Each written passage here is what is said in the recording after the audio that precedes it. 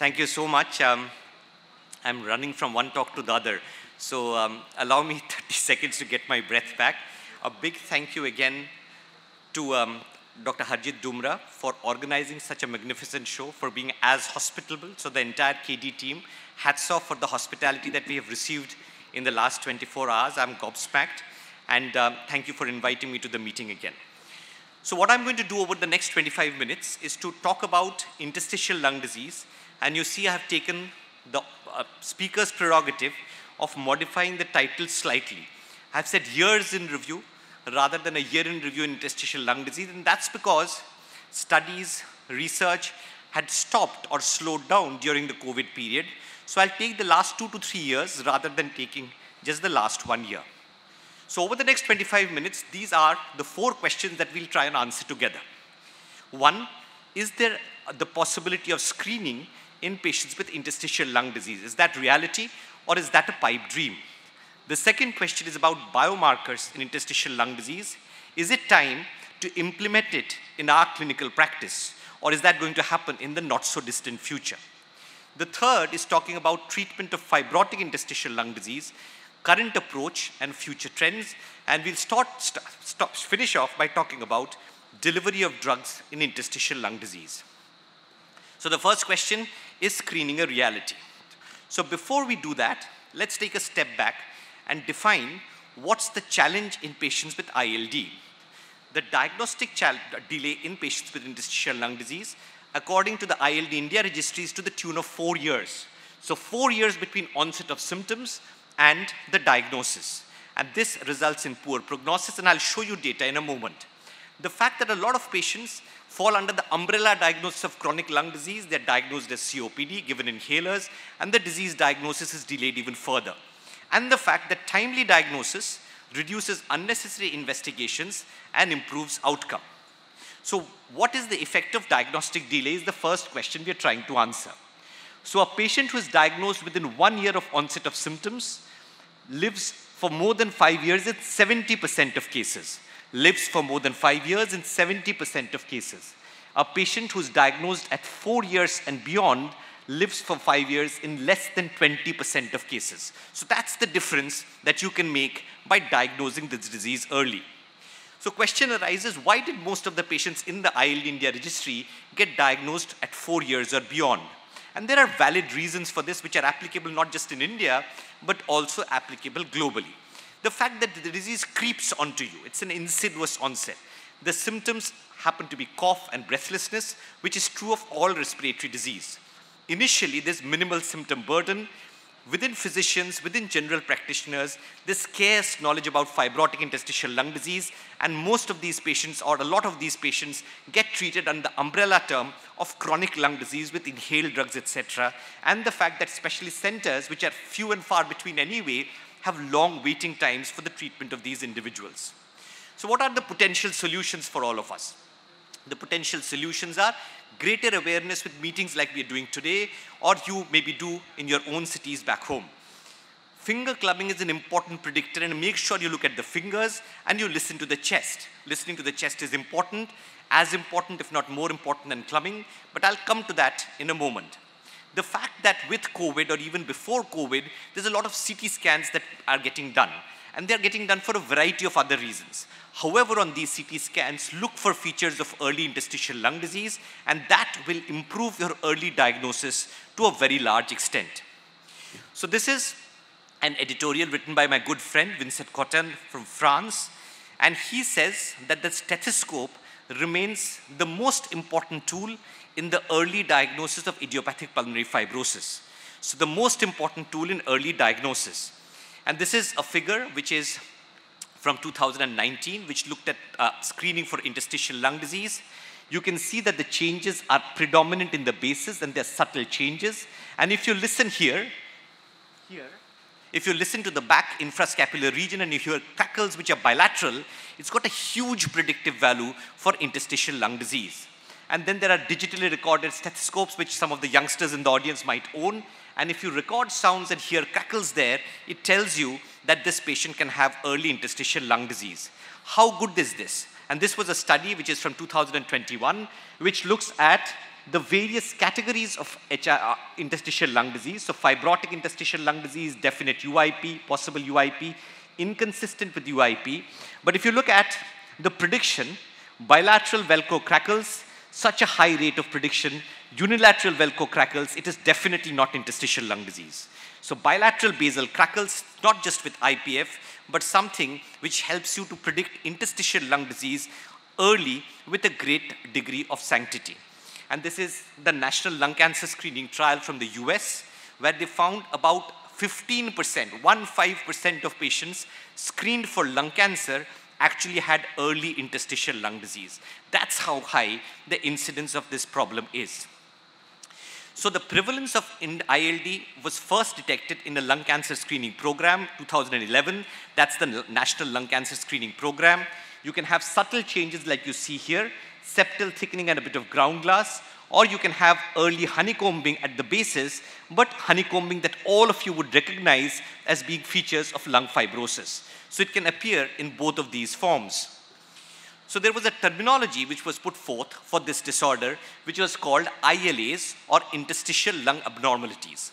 So interstitial lung abnormalities are defined as presence of CT findings, like you saw in the previous slide, compatible with ILD, but without previous suspicion of interstitial lung disease. So you've done a CT for a different reason.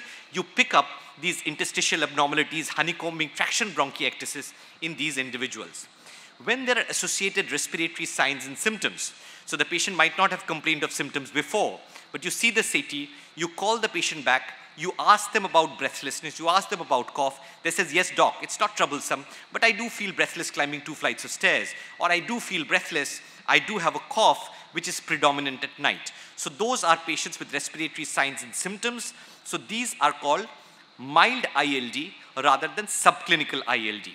And ILAs are often associated with respiratory symptoms, functional impairment, risk of progression, even a risk of mortality, which is why if you pick up ILAs, it is important to follow these patients up in the long term, even if they don't have respiratory symptoms to start with.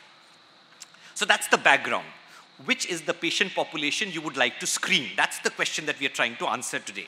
So patients above the age of 60, more in the male sex, patients who are tobacco smokers, people who have environmental exposures like asbestos, like coal mines, etc. We have the eastern part of the state which has got the coal mine belt. So we see a lot of these patients with ILAs in that belt.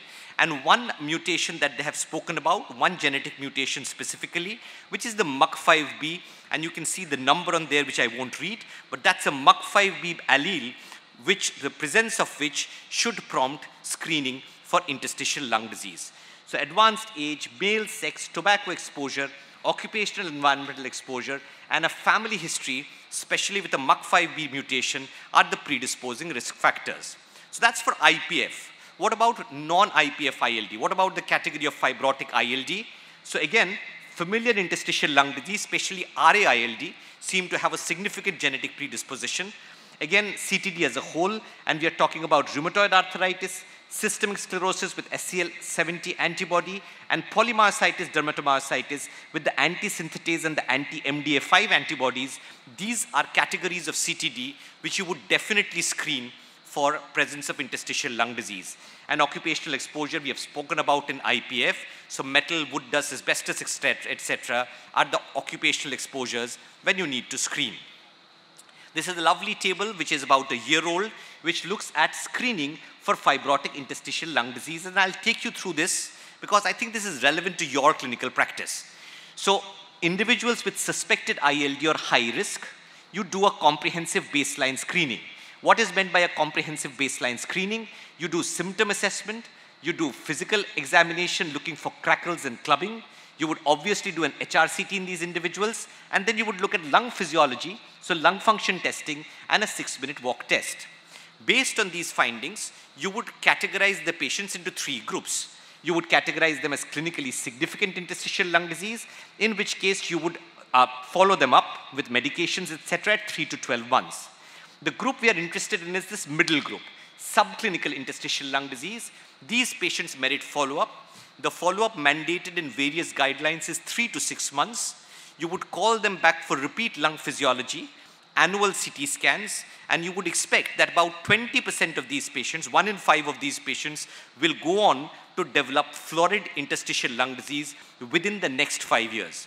So 20% developing florid interstitial lung disease within the next 5 years. If there's no ILD, you would, depending on risk factors, decide about follow-up versus discharge. So that's the risk factors that we spoke about a little while ago.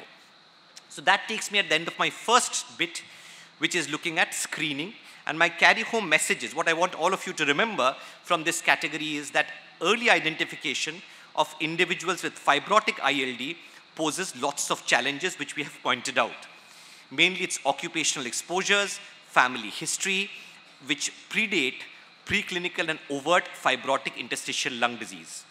And in the US, you have screening programs for ILD already.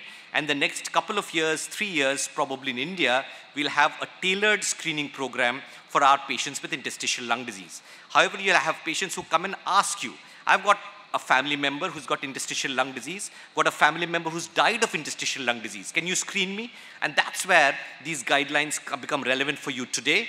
You need to follow these algorithms in screening individuals. So that's the first bit. That's talking about screening. Which brings me to my second subtopic, which is looking at biomarkers from bench to bedside. And this will take some more time compared to screening to evolve, but I think it's important to think about this in your clinical practice. So this is the profile study, which is a 10-year study which started in 2015. It looks at recruiting patients with idiopathic pulmonary fibrosis, where at baseline, you do lung physiology measurements, you do DLCO, you do a ABG, and you do quality of life questionnaires. And then from screening, you follow these patients up at an interval of 6 months, and then annually for a period of 10 years. And along with the lung physiology and physical examination, you collect blood in these individuals, and you do it to look at matrix metalloproteins. You look at collagen degradation products. And that's the biomarkers that we are talking about at the moment. So don't have to remember the fine print of this slide. Important to understand what we are doing here. So you understand that when there is fibrosis, there is breakdown of collagen.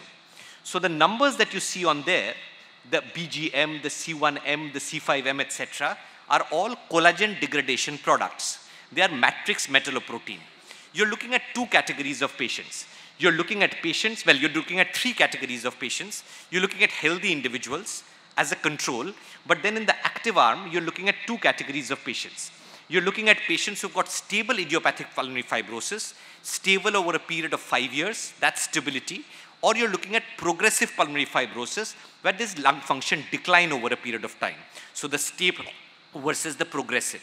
And you want to have markers which show that you can predict progressive disease versus stable disease. So think about it, if you sat in your clinic, and you could have 3 markers which told you, this is the IPF patient which will progress, versus this is the IPF patient who will remain stable.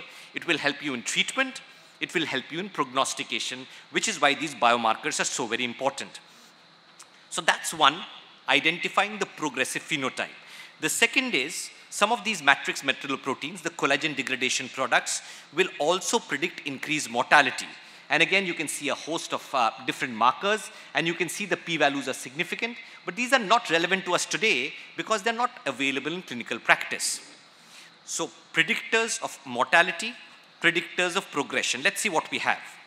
So this is a publication from less than a year ago, which looks at these proteomic markers, but 4 markers which are available in most countries in clinical day-to-day practice. And these are surfactant protein D, MMP7, CA125, and CA199, which all of you would be familiar with. So 4 markers, surfactant protein D, MMP7, CA125, and CA199. So disease versus healthy categorization seems to be done best with surfactant protein D and MMP7. Mortality prediction seems to be done well with CA125, and progression versus stable disease seems to be done best with CA199. This looks at identification of progressive disease and the 4 different markers that you saw just now. And just to cut a long story short, my carry-home message for you is that prediction of increased mortality seems to be done best with the marker we have in clinical practice, which is CA125. And the profile study tells us that in clinical practice, if you repeat a CA-125 first at 3 months after diagnosis and then every 6 months, you can predict mortality in these individuals. So that's something that's not come in the guidelines as yet, but you would expect that to come in the ATS-ERS guidance in the not so distant future. So the patients I've shown you are from IPF. Does this also corroborate in patients with non-IPF ILD, the so-called progressive pulmonary fibrosis category? And this is the Injustice study, which is far more recent, started in 2019, but done on similar lines. So lung physiology, 6-minute walk distance, and looking at blood biomarkers. And let me give you the bottom line. This, you can see, are a variety of different biomarkers.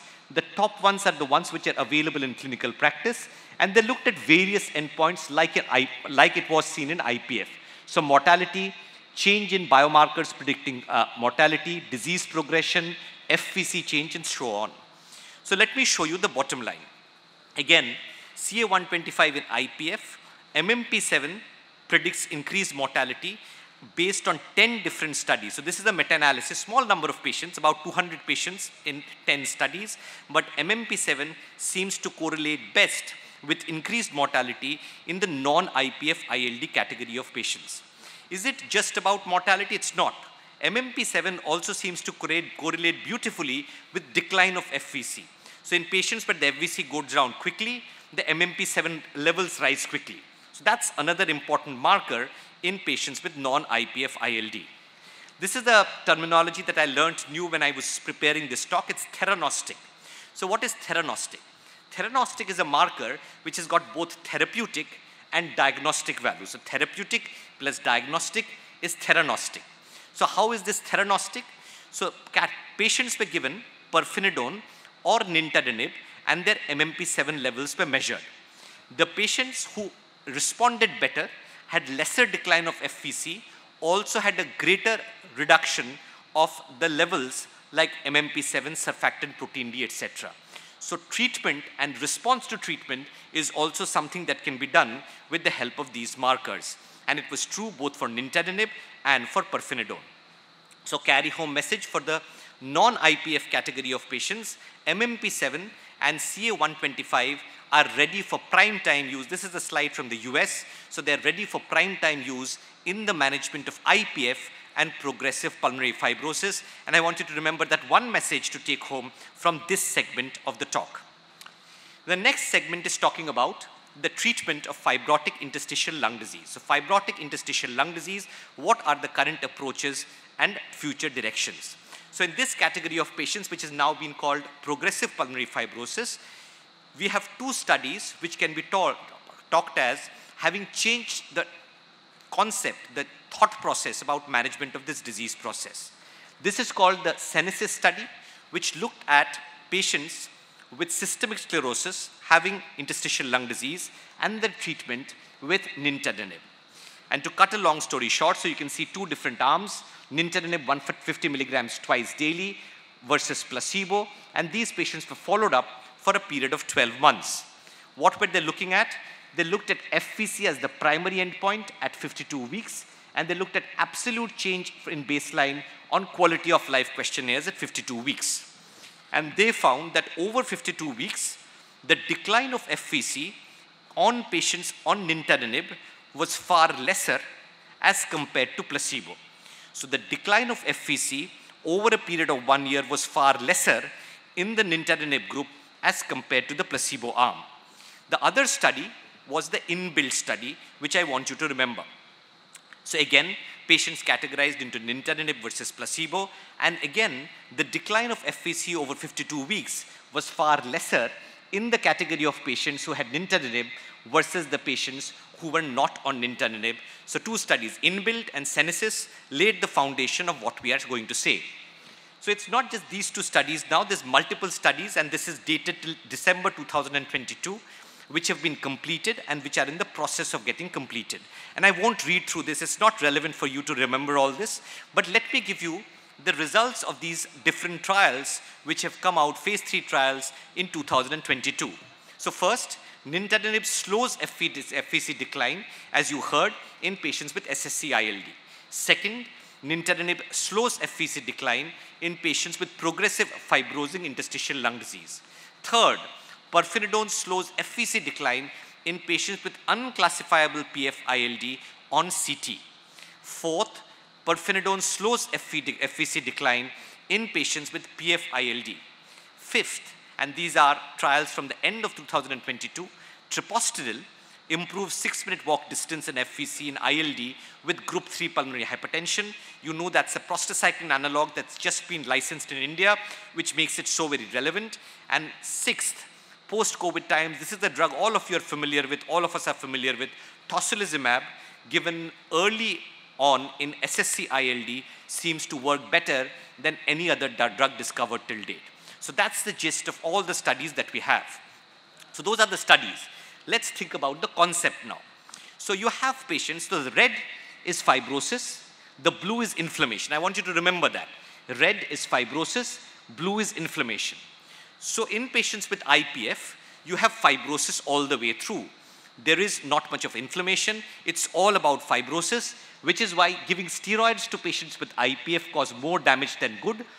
Antifibrotic therapy in the form of nintedanib or pirfenidone started early on only results in slowing of fibrosis, slowing in decline of FVC in that population.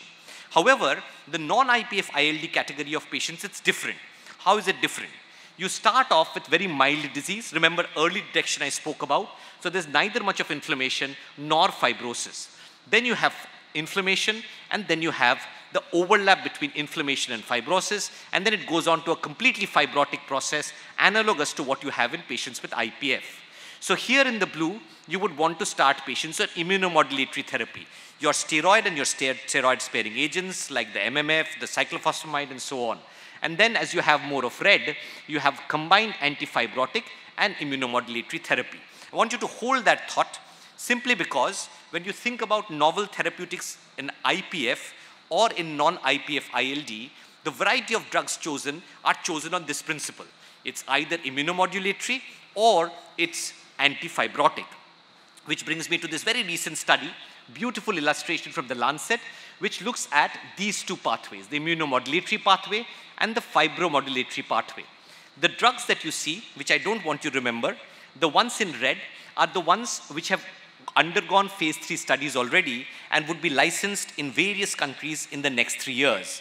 So the list for fibromodulatory, antifibrotic seems to be far more robust as compared to immunomodulatory therapy, but you can see there's hope on the horizon. There's a variety of drugs, both in the immunomodulatory and in the fibromodulatory baskets, which will get licensed over a period of the next 2 to 3 years. My last section in the last 2 minutes is talking about delivery drugs in patients with interstitial lung disease. And again, I leave you with the concept because these drugs are not available for clinical practice as of today, but will be in the next 1 year. So this is looking at a topical inhaled drug for delivery in patients with IPF. And they're looking at salbutamol. So they don't think salbutamol works in IPF. They're just trying to find out whether inhaled salbutamol, nebulized salbutamol, actually reaches the area where the disease is in patients with idiopathic pulmonary fibrosis. And they designed a special nebulizer machine, which is like the mesh nebulizer, in delivering these drugs to the patients. And you can see if the drug has to go into the alveolar region, the size of the drug particle needs to be less than 2 millimicron. Less than 2 millimicron, which is the small sized particles we talk about when we talk about asthma and COPD. There's a couple of important things that you need to remember from these radio tracer uptake studies. The fact that drugs which are 1.5 micron, so less than 2 micron, get deposited better in the alveolar spaces, and the fact that in patients with diseased lung, as opposed to healthy lung, there's greater deposition of the drug. I want you to remember this because it's important. So in normal people, the deposition of the same particle size of drug is lesser as compared to people who have diseased lung in the form of IPF or ILD. So penetration depends on disease severity. Smaller the particle, greater the disease process, greater the penetration to the alveolar spaces. This is a proof of concept study, a phase 3 study with a drug called galactin-3 inhibitor. So galactin-3 mediates inflammation in patients. It causes fibrosis in patients with idiopathic pulmonary fibrosis. They did a lavage in these patients before and after, and they found that with the use of this galectin-3 inhibitor, the greatest concentration of this drug was within the alveoli when the size of the particles were 1.5 micron and lesser. And it was not just in the airways, even in the bloodstream, inflammatory markers came down when you had inhaled galectin-3 inhibitor in these individuals. So greater concentration in the alveoli, reduction of inflammatory markers in the blood, which is proof of concept to show that this drug works. Now, one last concept I want to leave you with, and I'll take just a minute extra. Where would these drugs work in the ILD basket? So you know, all of you know that the drug, ILD as a disease can be central lobular, so central or peripheral. So drugs which are diseases which are central, like chronic HP, like sarcoidosis, etc., there the small airways along with the alveoli are what are affected. Idiopathic pulmonary fibrosis, asbestosis, etc., diseases where the disease is mainly peripheral. And the argument is that in chronic HP, which is the commonest ILD in India according to the ILD India registry, in sarcoid, in drug-induced ILD, use of nebulized drugs is the way going forward. So my concluding remarks from this talk, what I want you to remember, A, early diagnosis is a must because it translates into better results. And we as a community, as Indians, seem to be poor at early diagnosis of interstitial lung disease. Biomarkers are the future going forward. In the next 5 years, you will hear a lot about biomarkers, but MMP7 and CA125 seem to be ready for prime time use today. Drugs which are both immunomodulatory and fibromodulatory, more fibromodulatory, less immunomodulatory, but there's a long list which is in the pipeline for both IPF and non-IPF ILD, and new modalities of drug development in the inhaled route is something that we'll hear of more going forward. Thank you very much for listening.